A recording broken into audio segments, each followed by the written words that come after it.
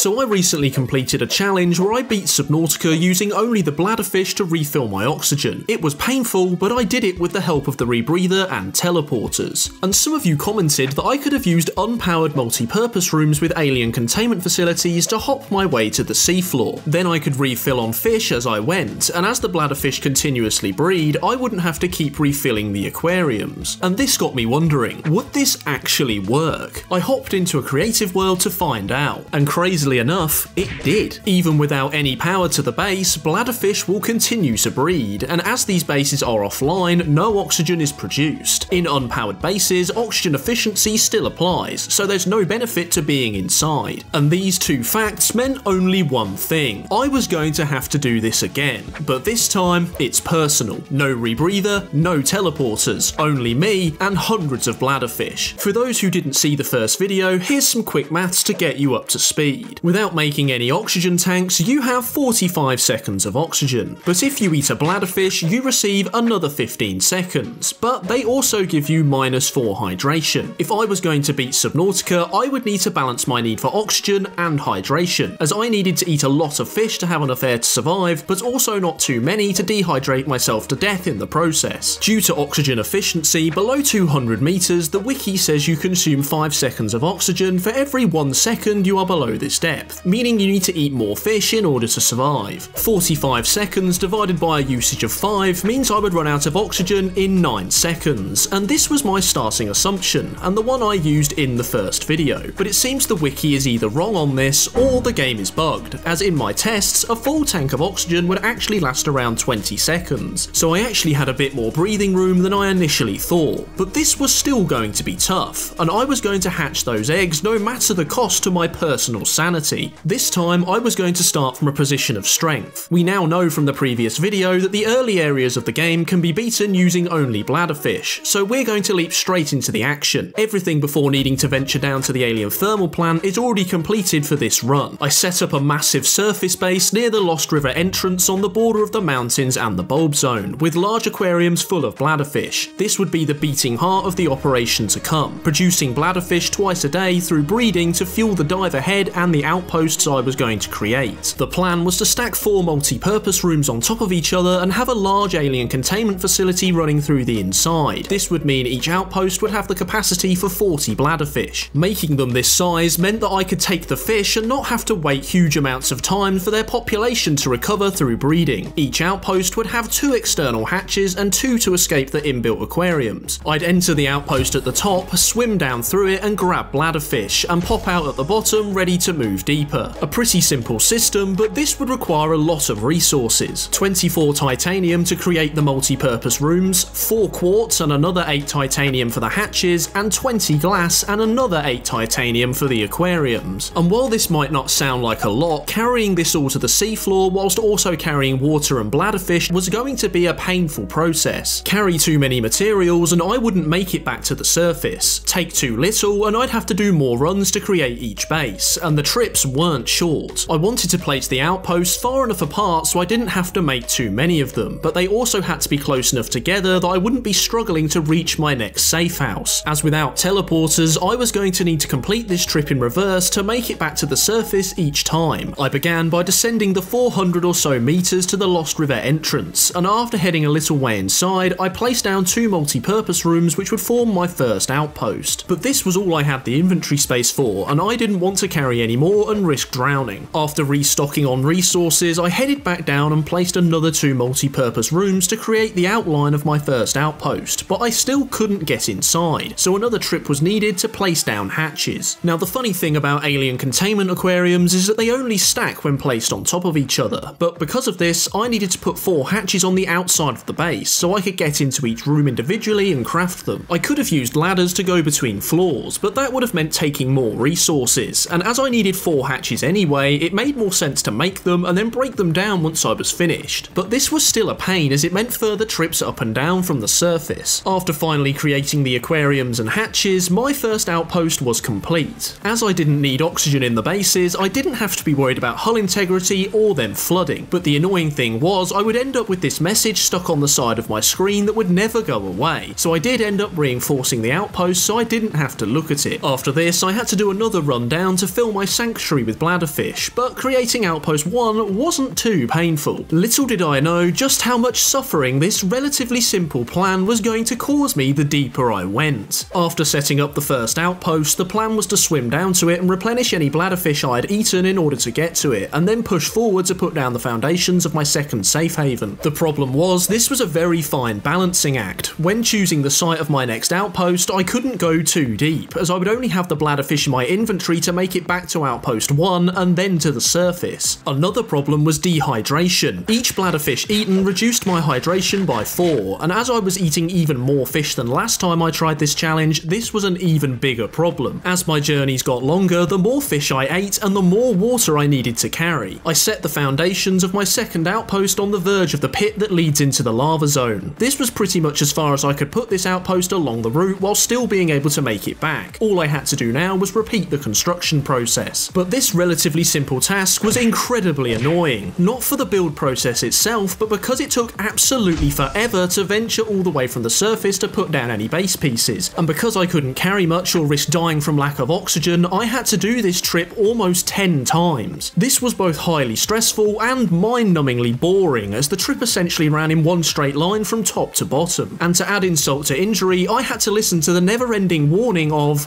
oxygen, oxygen, oxygen. Around the site of outpost number 2 was a ghost leviathan, which made everything even more dangerous, as it liked to try and attack me while I was building. After what seemed like an age, I finally finished outpost 2 and filled it with Bladderfish, and set out to create outpost 3. This one was to be set in the lava zone, at the opening of the cave which houses the lava castle. And let me tell you, this area has one very unfriendly guard dog, the sea dragon that likes to camp right by the entrance. Even when putting down my first multi-purpose room, he made it perfectly clear that he did not like me entering his territory, and I had to use the foundations for cover from his fiery wrath. Even on the return trips to place down hatches, he just wouldn't give me a break, and all this was happening while I was still trying to place down base pieces and not drown in the process. Luckily, once the hatches were placed, I was mostly safe when building, but I still had to reach them without being barbecued. After filling outpost 3 with Bladderfish, I decided I'd make a break for the alien thermal plant. I'd need to make it from the outpost through the lava zone and into the facility whilst carrying a purple tablet. This would let me open the door that was housing the blue tablet I'd need to access the primary containment facility. This was the first test of my outpost strategy. Had I put my safe house close enough to the thermal plant, not just to get to it, but to also get back, as once I left outpost 3, I wouldn't be able to restock on fish. Another worry was the heat damage of the area. Would the journey be too far and cook me alive? So I made sure to carry a first aid kit just in case. Taking one final deep breath, I set off. The journey was short but treacherous, with the sea dragon circling overhead and even phasing into a nearby wall just to give me some added stress. Luckily, I made it to the facility and grabbed some kyanite as I went. I snagged the blue tablet and mentally prepared myself for the trip back. Did I have enough fish left to give me enough air to survive? I ventured out on what was actually an uneventful trip. The sea dragon must have gotten bored, and I made it back to the outpost without any attacks. Step 1 was now complete. Now I just had to get to the primary containment facility. Not wanting to create another mind-numbingly boring outpost, I decided to gamble to see if I could make it from outpost 3. I set off and things were going well. That is until the Sea Emperor and the Sea Dragon decided to team up to try and stop me. The Sea Emperor spoke to me with its telepathic ability, which blocked out some of my vision, and an opportunistic Sea Dragon decided to use that to its advantage. It decided to try and snipe me with a fireball, but luckily I was close enough to a sonic deterrent block to take cover and block the heat. I ended up swimming through the Sea Dragon's very tentacles to make it to the facility, but I'd made it. Once inside, I opened the Sea Emperor's enclosure and placed an ion cube found in the facility into the egg incubator, and then I was left very confused. I thought that would be enough to unlock the recipe for the hatching enzymes, but I'd made a mistake. It turns out you don't actually get the crafting recipe until you power the facility's teleporter, even if you don't use it, and I hadn't brought an ion cube to power it. This meant I would have to undertake another dangerous trip back to the surface in order to get another ion cube. But this confusion about not getting the crafting recipe had also led me to waste Bladderfish while I swam around wondering what had gone wrong. Would it even be possible to make it back to outpost 3 now? Either way, I didn't have much choice but to try. I set out again and dodged the sea dragon that launched its fire breath at me. These guys really had it in for me on this run, but once I got past him, I safely made it back to outpost 3 with a few fish to spare. From here, I did another another run down to the facility and powered the teleporter, but I still didn't get the notification of a new recipe. I returned to the surface and hoped that I had it, and when I went to the crafting station, luckily I did. After gathering the materials needed to make the enzymes, I did one last uneventful trip and hatched the eggs, completing my mission. I then returned to the surface to breathe in that fresh air. Damn, was it nice. These things taste like plastic. Now, if you want to take on this challenge, I have one piece of advice. Just don't do it. This was incredibly tedious and, to be honest, very painful. Not for the building itself, but for how many trips you have to do to and from the surface to make the outposts you need. There's nothing to be gained from doing this. Let my pain serve as a warning. And if for some reason you haven't seen the original challenge, you should click right here to watch that video next, and you can see just how I got myself in this situation in the first place. And special thanks to my patrons, Asmodeus Matthias, Graham DeLoye, and Baron Windy for making this video possible.